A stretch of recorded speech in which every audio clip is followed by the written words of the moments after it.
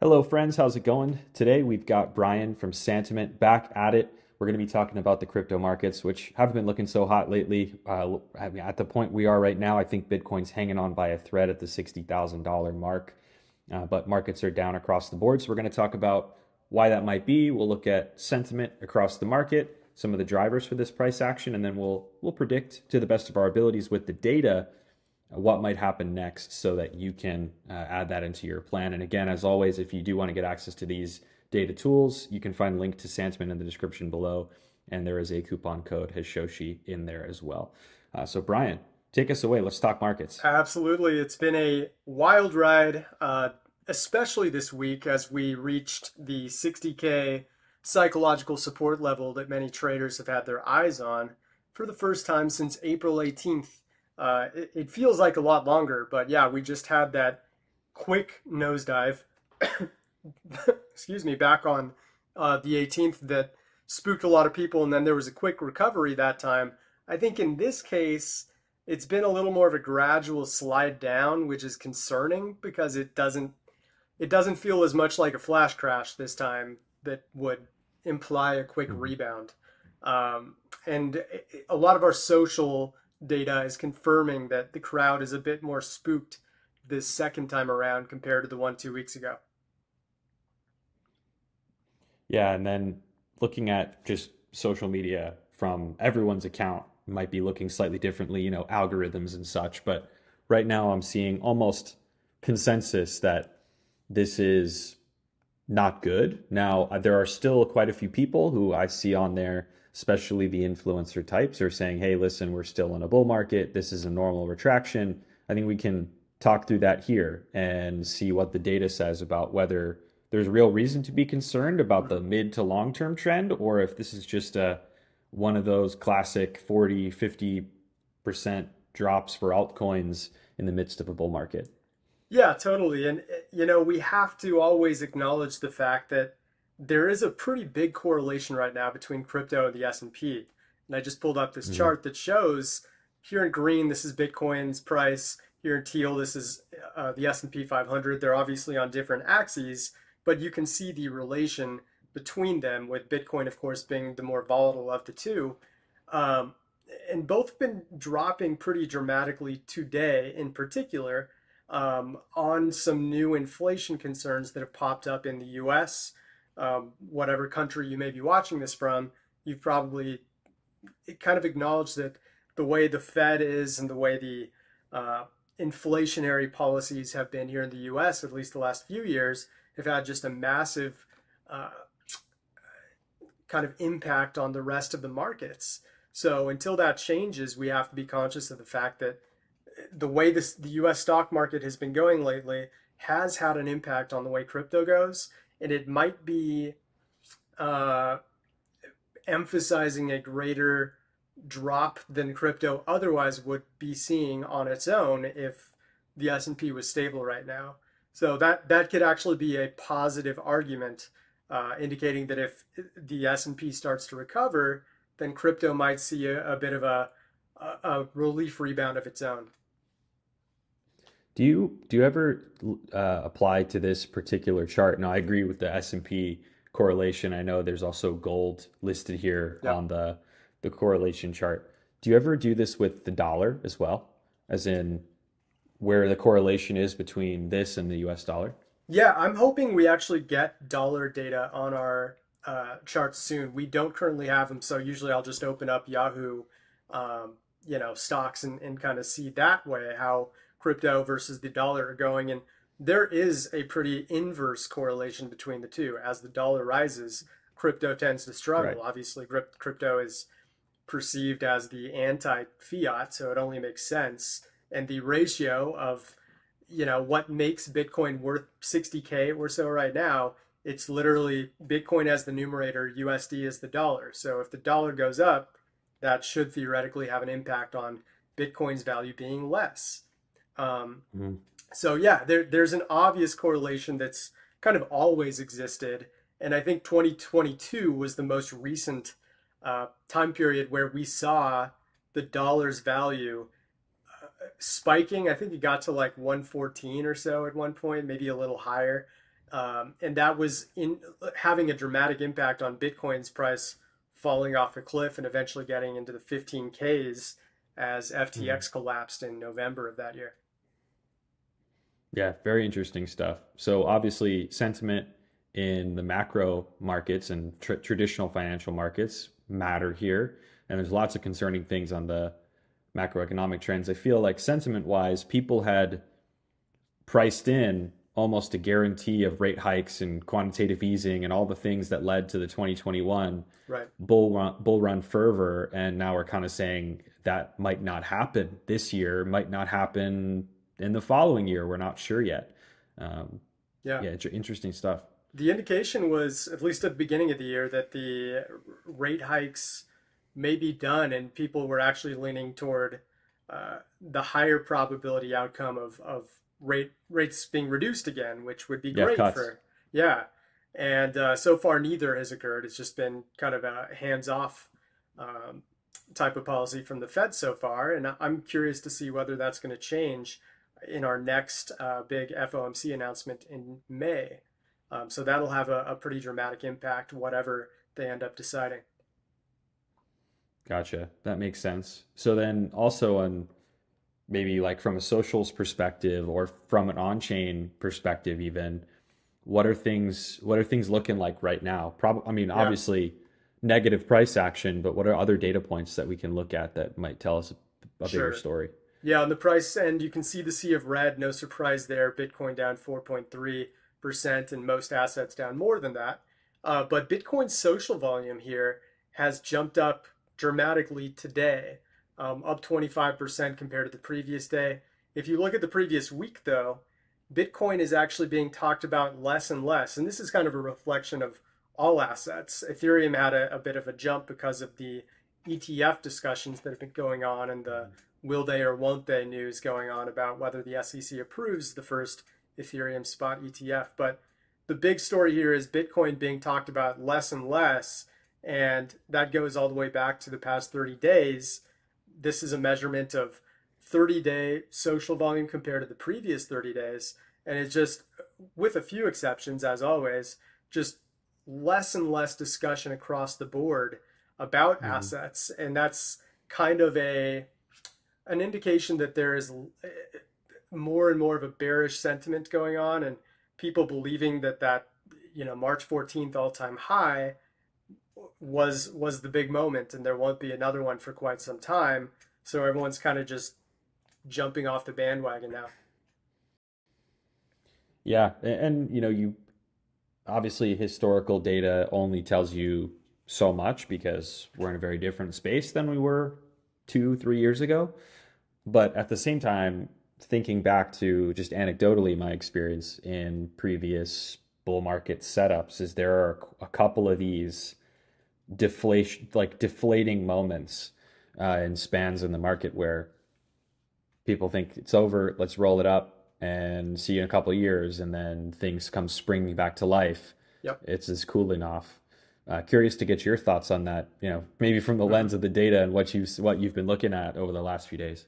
Yeah, totally. I mean, you nailed it. There are so many cycles throughout Bitcoin's history where you see euphoria like we did throughout January, February, and March, and then things cool down dramatically on the sentiment side after prices drop, where they go flat for a while. And all these FOMOers who came in over here in mid-March, they're like, oh, this isn't what I signed up for. Why are prices going down? I'm not interested in crypto anymore. And then there comes a relief rally to kind of bait them back in and start FOMOing in, and then the top happens and rinse and repeat. Um, I'll open up a chart here. I want to show you exactly what our social volume for Bitcoin looks like over time and how uh, sentiment comes into play on that. So we can measure both the social volume of Bitcoin as well as the positive versus negative score ratio, kind of like a fear and greed index, which many of you may be familiar with. So this is social volume. You can see how actually about 2 weeks before the all-time high, this was when euphoria was peaking, and there was just tons and tons of discussion. We got a little more of a leg up, and then boom, we start to have this dramatic drop. Um, and then weighted sentiment. So this is measuring the actual amount of social volume related to Bitcoin, and it's multiplied by the amount of comments that are positive versus negative. So long story short, when you see these really high bars, that's a sign of euphoria, and markets typically correct when people are FOMOing in and saying they're about to get their new Lambo and XYZ asset is about to go to the moon. And then vice versa, when things are super negative, that tends to be when markets rise. This was a good example here in late November.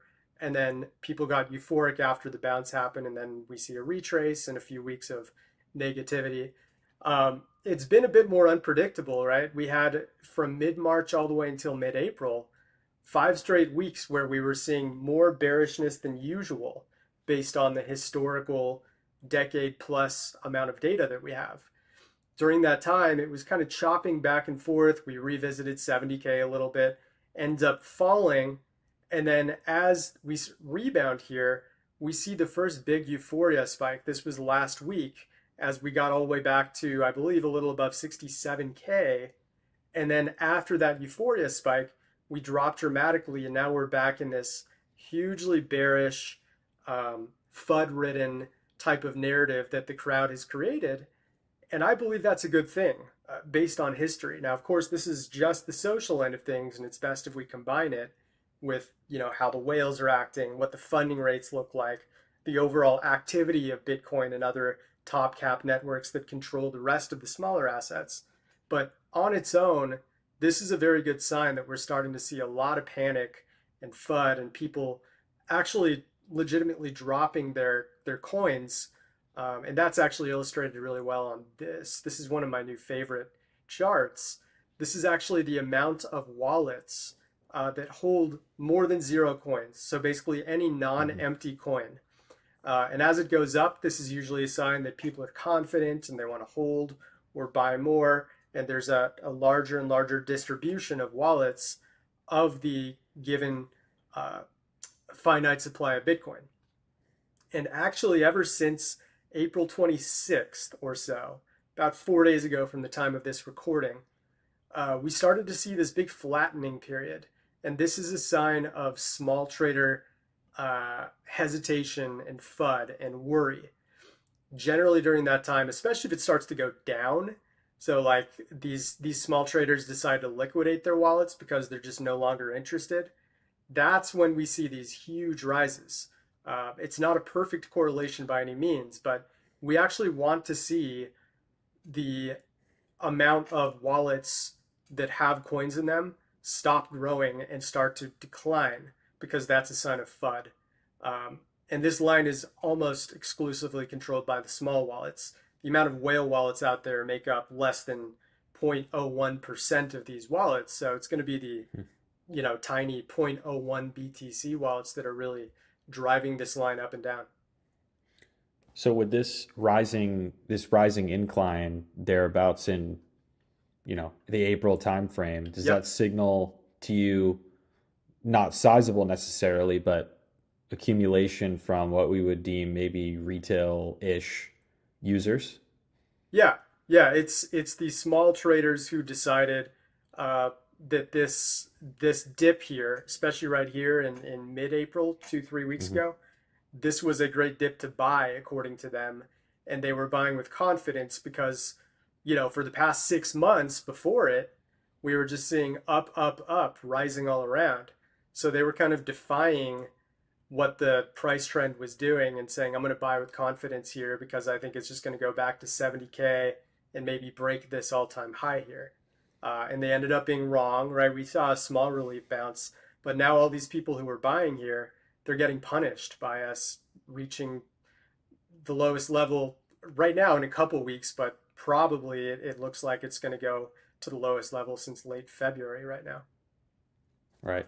So then juxtaposing this then against whale activity is probably a useful way to look at this, right?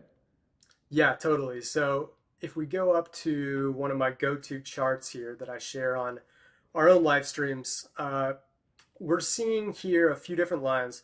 This bright green line is the percentage of supply that's held by sharks and whales, which we deem 10 to 10K BTC wallets. There's obviously some exchanges in here and some nullified information, but this is kind of the meat and potatoes uh, tier of traders that tend to control where prices go next. And they have a pretty good correlation with prices moving up when they accumulate and going down when they dump. And we saw some accumulation, especially beginning in late January up until late March. And during this time, of course, we had an all-time high. So about 10 days after that all-time high, they suddenly started to dump. And this dark green line actually shows the amount of Bitcoin held, regardless of the percentage of supply. And let's just go from February 4th up until, we'll say April 3rd, this 2-month stretch, they accumulated 217,000 BTC, which is enormous, tens of billions of dollars. After that, I think that actually might be hundreds of billions of dollars actually, but after that, they've actually dropped about 34K of that. So still, I mean, the long-term trend looks pretty nice here, but at least since the beginning of the month, these last 4-ish weeks or so, we're looking at the whales and sharks actually taking some profit and the prices seemingly following them.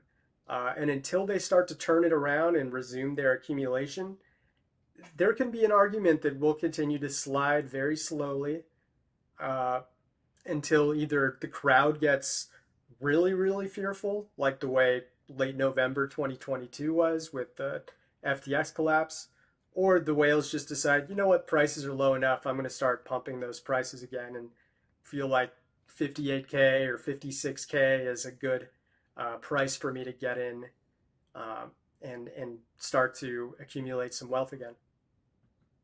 Makes sense. Yeah, it's interesting to watch these. It's looking at where whales accumulate versus where the smaller trader, the individual is accumulating. You can kind of Exactly. see the difference between the two. Yeah, and the reason I have these red and blue lines here too is they're the lines representing shark and whale stablecoin holdings, and a Hmm. good predecessor that may be hinting that they're going to start accumulating again would be fiat coming in from outside sources to start indicating that they're collecting a lot more Tether and USD coin once again. If they collect that, then that leads to more Bitcoin accumulation with those stable coins. So right now, both are somewhat low. I mean, stable coins especially, they've been dropping pretty dramatically, indicating that, even during this accumulation, the stable coins were being swapped for Bitcoin during that big run that eventually got us to an all-time high. I'd like to see these stable coins start to jump up again. Right. Dry powder for them to buy. Exactly. Yeah. How much do you think the prevalence for Bitcoin specifically, obviously, but the prevalence of purchasing through instruments like the ETF, now also an ETF in, I think it was Hong Kong. Do you think that changes that pattern a little bit, where you can buy indirectly in a sense, not using USDT or USDC? hmm Yeah, absolutely. I mean, it is a new world ever since the ETFs were approved in what was it, January 10th or 11th, depending on your time zone of this year.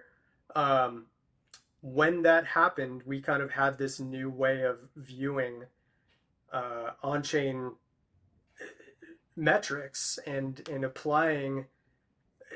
We have to understand that there's going to be action that is impacting prices that's completely away from the on-chain side of things now, and uh, we try to pay attention to inflows and outflows.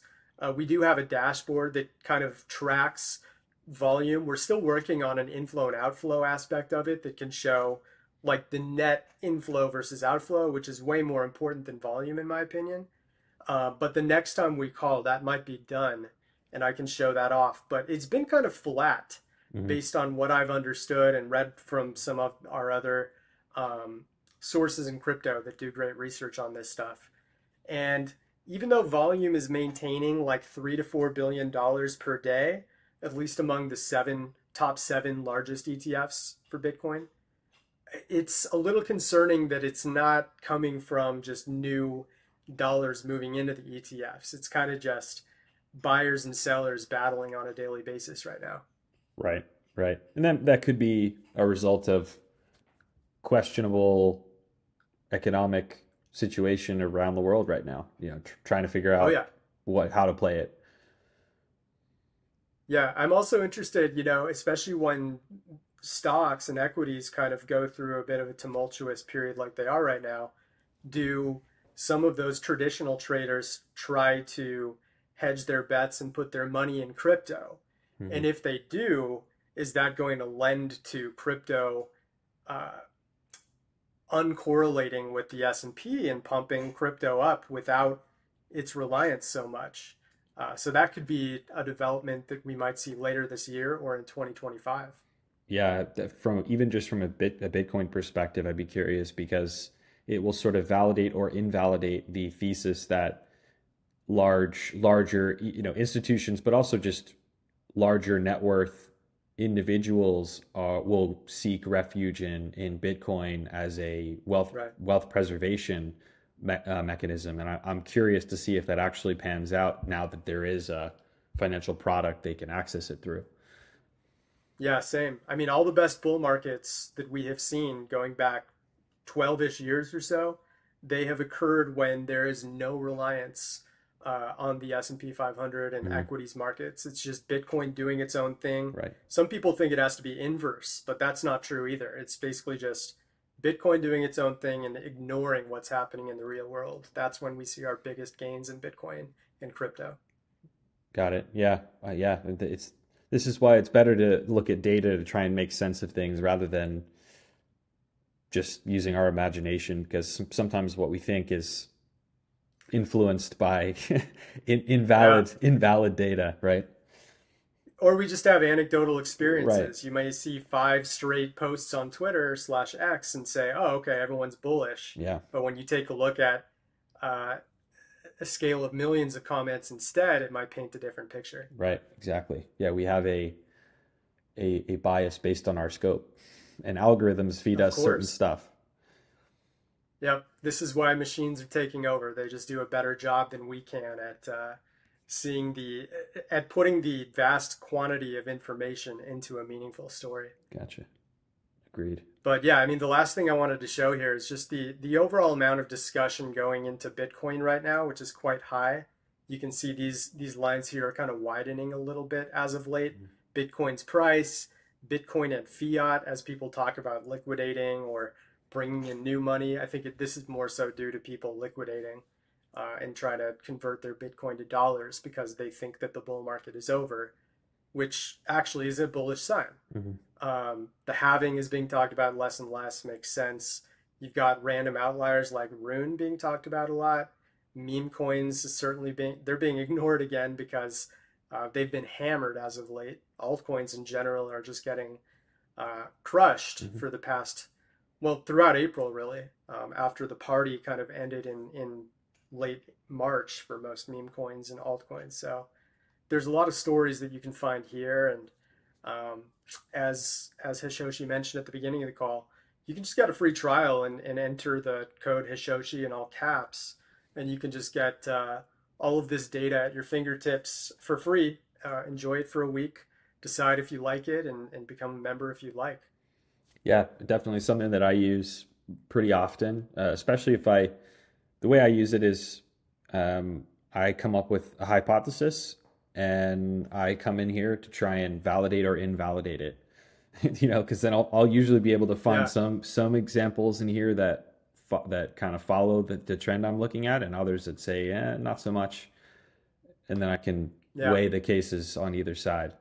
A lot of the stuff that we're seeing now, I think, is a lot of people who had priced in just through their speculation a lot of events that are now becoming clear. Either they're not happening at all or not happening yet. And so we talked about rate cuts and we talked about ETFs, yep, etc.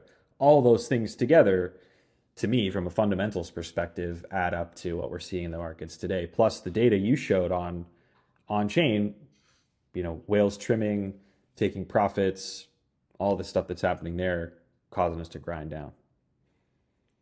Yeah, no, I think that's really well said. We saw a ton of FUD at the end of last week when that announcement came out about Ethereum's ETFs.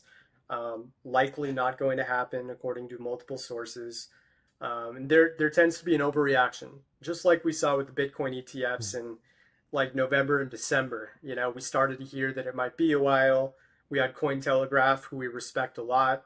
That intern kind of put out that post a little prematurely that they were approved, and that caused chaos. Yeah.